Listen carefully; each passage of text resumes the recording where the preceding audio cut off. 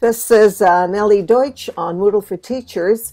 Many of you have asked me, how can I connect with my students, participants, and also share a file of some kind, whether it's an image, PDF file, Word doc file, or PowerPoint file, or even a video, MP4 or MP3 files with the participants. Well, there is a way to do it, not through messages, but through something else. This is Moodle 2.9, and this is the plugin that you need. It's called Quick Mail.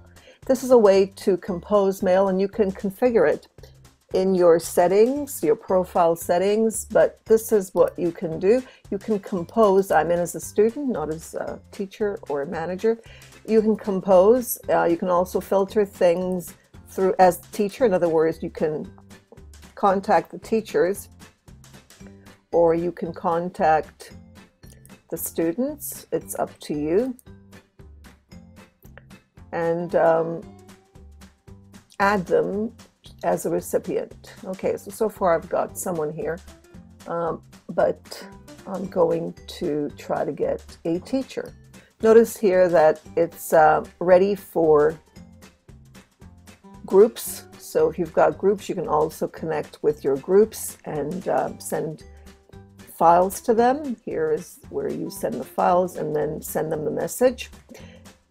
You can also contact your teachers. Notice the minute I go into all groups, there aren't any groups. So if I go into not in a group and I get a teacher, then the teacher is marked if there's only one teacher.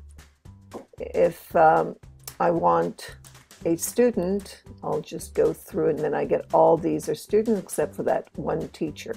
Okay, these are not in groups. And then I simply add them and I can send a bulk message to everyone, or I can just send the teacher. Okay, in this case, or just choose one. So in this case, let me send a message to the teacher. All I do is click on add and the teacher is in, and then I submit. In other words, I can also go to my folder. I can submit a file, going through the file, or private. You've got everything else that you would have in an editor, the rich editor. So that's how it's done. I upload it, and the rest you know, or you should know. All right, so it's like an editor, but it doesn't have the editor, so you don't have everything else in the editor. Only the files. And then you simply, if you want to get a signature here, if you have a signature, then you can use it. And then you want to get a copy of your work, you can also receive a copy. Here's a question mark where you get the information, receive a copy of email being sent. You can also keep this as a draft and keep adding to it, or you can simply send. And that's it. That's how easy it is to send files through the messaging system using Quick Mail.